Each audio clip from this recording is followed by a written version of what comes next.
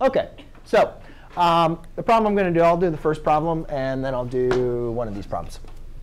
Yeah, the last one's easy. I'll at least prepare you for the last one. I'm not going to do it, though. But I'll show you.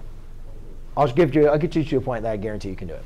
So anyways, in this example here, basically, again, it's just applying, just pretend the inequality is like an equation. You're just going to go ahead and go through solving. So you see my variable x is being multiplied by negative 13, and it's being added by 5, because that's a positive 5. So we're just going to apply our inverse operations. So I'll subtract a 5 on both sides. That leaves me with negative 13x is greater than a negative 26. Now my x is being multiplied by negative 13. So to undo multiply by negative 13, I'll divide by negative 13. But remember my rule, whenever you multiply or divide by a negative number to solve, you have to flip the sign. So this is now a flipped sign of positive 2. OK? Be very, very careful with that. It's a very common mistake.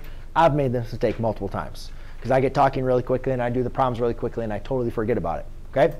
Now what we need to do is graph our solution. Now, a lot of times students start to say, oh, well, I always start with 0 in the middle.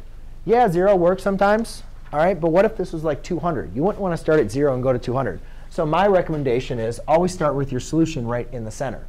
Then values to the right are going to be numbers that are larger. And numbers to the left are going to be numbers that are smaller.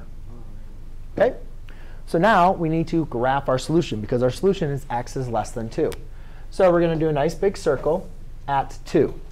Then we look at our inequality symbol to determine if it is solid or open. Well, since that's a less than symbol, that's an open point. So I'm going to leave that there. You can also always test your solution. Just plug that number in for x.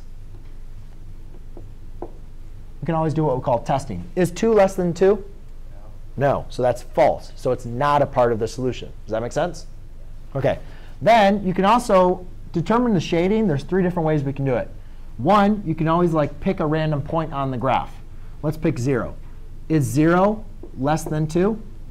Yes, that's true. So since it's true to the left of the test point, or to the point, to your solution point, that means all the values are true to the left.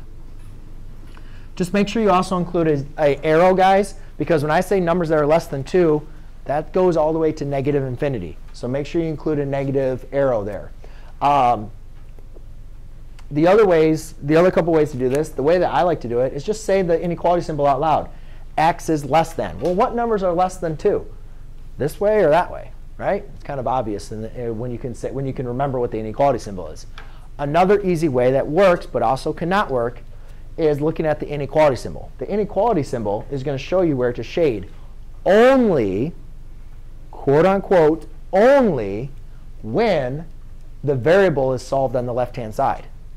If this was switched around, like x, 2 is greater than x, this is the same thing. I just flip-flopped them.